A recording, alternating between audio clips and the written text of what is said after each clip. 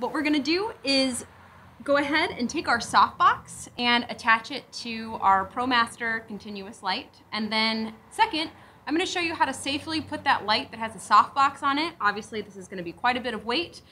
We're gonna put together a stand and safely put that softbox with the light on top of the stand so we can go out and use it to photograph.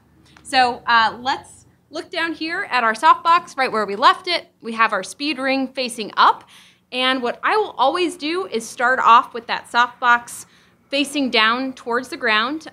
This is just really great practice, best practice if you're using continuous lights, non-continuous lights, because it gets really heavy. And what we want to do is mount this in the safest possible way.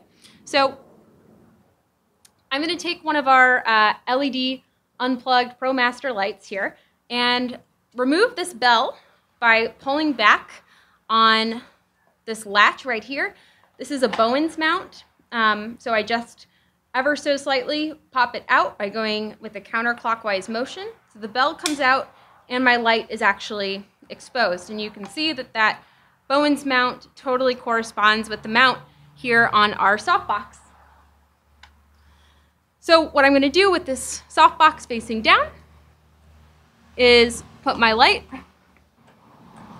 right on there so the latches sort of line up and then it latches into place. And the speed ring allows me to sort of rotate this lamp wherever I need it to be.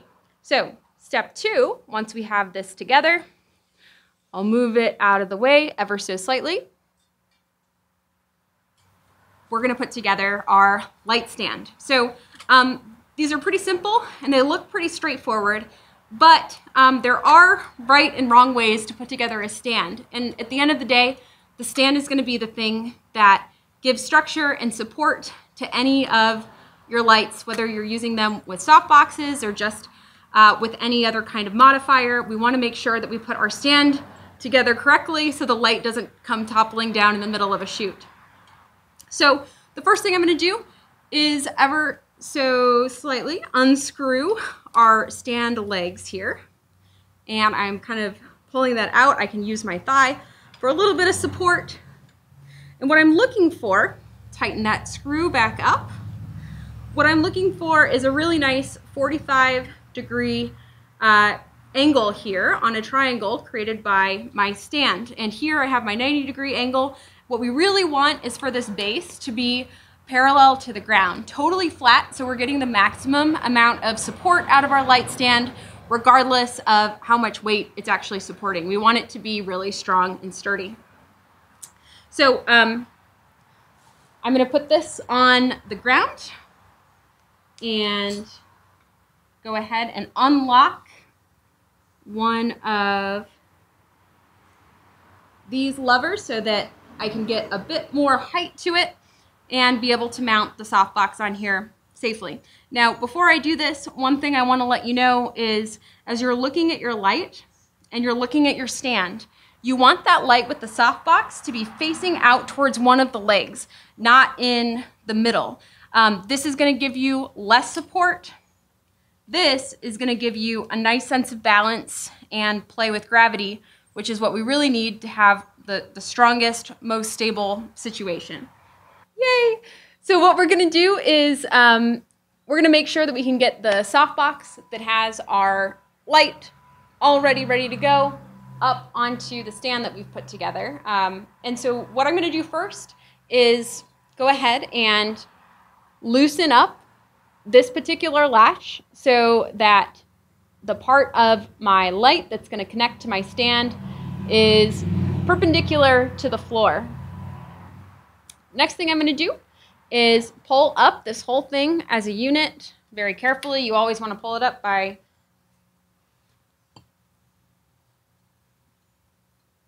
the light instead of the softbox. And what I'm going to do is make sure that this is lined up. There we go. I just pushed in this button right here, which hopefully you can see. So this would slide right on. And then in order to make sure that my softbox is really nice and tight here, I'm going to go ahead and screw in this one as well. So now my softbox is facing the same direction as the leg of my stand. I am ready to go, put this to use in the studio. I'm gonna keep it at this height until I'm ready to really put it into action. And the last thing I would mention is that I put lights on stands a lot of the time as far as my professional photography practice, photographing events. And I personally make a point to make sure everything is super stable, because the last thing you want is to have someone who's enjoying themselves at a party or a big event to accidentally knock your stand over with your light and then you go home crying. So I hope that this is really helpful and useful to you as you're working with our ProMaster continuous lights at home or somewhere on DePaul's campus.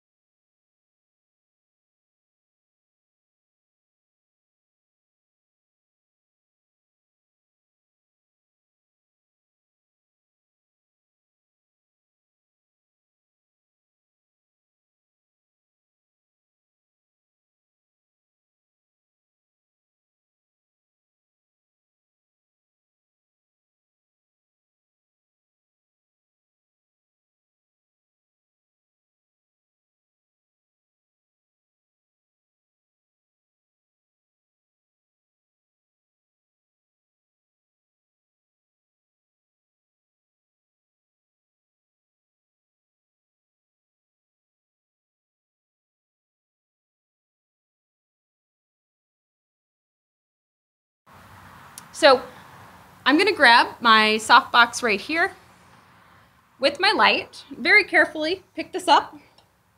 And what I wanna make sure is that I loosen up the bottom of that light here. So it's sort of facing straight down like that. And then I'm gonna tighten it, make sure these component pieces are tight before I go to my next step. And then I'm gonna take that, pull in, push in at this button on my light here on this mounting piece at the bottom.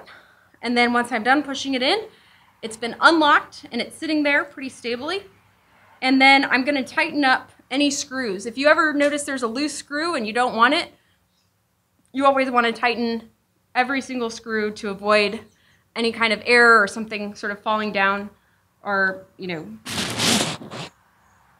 having a moment there.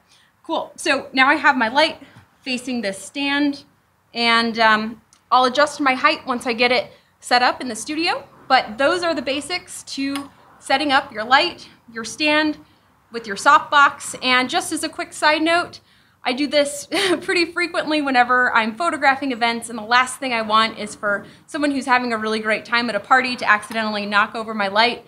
Doing these steps of things really ensures that that doesn't happen. So, great.